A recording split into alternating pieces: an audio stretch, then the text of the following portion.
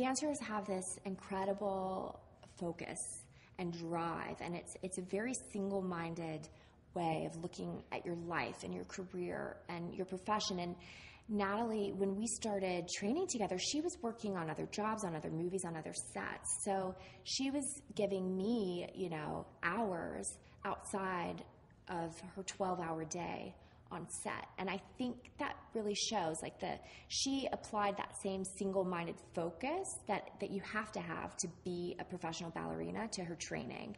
And I think a lot of that got woven into probably her performance, because she just embraced it so fully leading up to it that it was like she was a ballerina.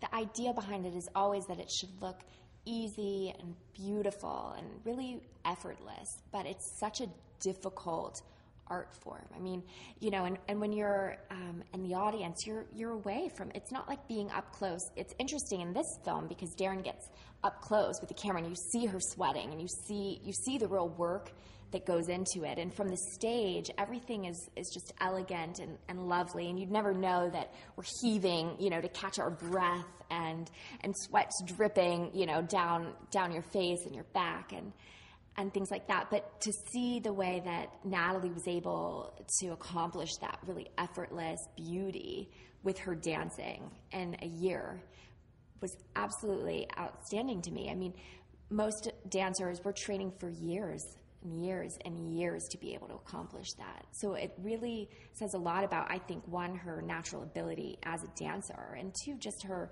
devotion to the role and to her character, for preparing and being that, that driven and determined to really have that perfect performance. I thought it was an incredible final performance. I mean, because being there every day and seeing each take, and this is the first time I've seen Darren's final cut, and it was so exciting. And when the credits are rolling in the beginning and the music starts and the lights go dim, I'm sitting in the chair.